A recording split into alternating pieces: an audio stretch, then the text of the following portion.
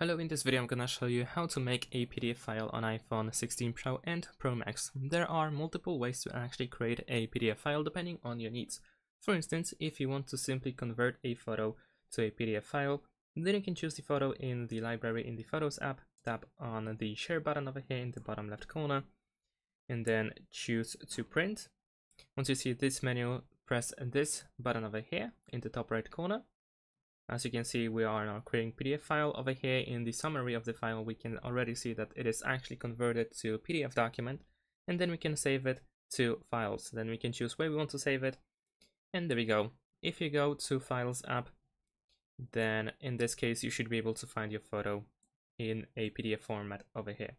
There is also an app that is called Cam Scanner. This is the one. It has multiple features that also allow you to, for instance, combine two photos and more, of course, into one PDF file. So if you go to Files, you can choose to import files, you can import images, so you can pretty much combine multiple things at once. I'm gonna choose 2 images as an example. So over here I can choose 2, maybe even 3 images. Then I can press import in the top right corner. I have the preview. Of course, I can still do some editing. Press this check in the bottom right corner. There we go, we have 3 pages. Now I can press share, save as PDF over here, and then once again we can choose save to files. There we go. Let's save it here, and if I return to files, there we go, I have my PDF file, but this time with 3 photos actually. I actually have troubles with scrolling. There we go, now it works. As you can see, it works. And of course, you might also need to get, for instance, a document with text and you want to convert it to a PDF file. Perhaps you can use the same app over here, but like I said, instead of using the, of course, the images, you can import files instead and then combine them over here. Or you can use, for instance, the Google Docs app.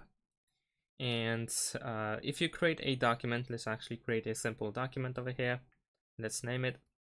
Let's type something over here, and let's say we want to convert whatever we have over here into the PDF file. So what you need to do is tap on these 3 dots once you open the document, and once again choose share and export, and then here we can choose to print. And then once again press this button in the top right corner, so it looks pretty similar as before, and now we can save to files. Here we can choose the location, and there we go. Now if I head back to files once again,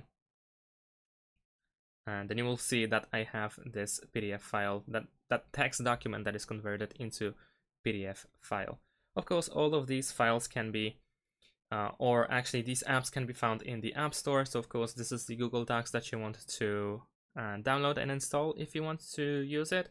And the previous app that I used was the Cam Scanner, and this is the one that you want to get in order to create your own PDF file. So lots of possibilities, lots of actually apps. These are not the only 2 apps that you can use. Of course, there are multiple different apps.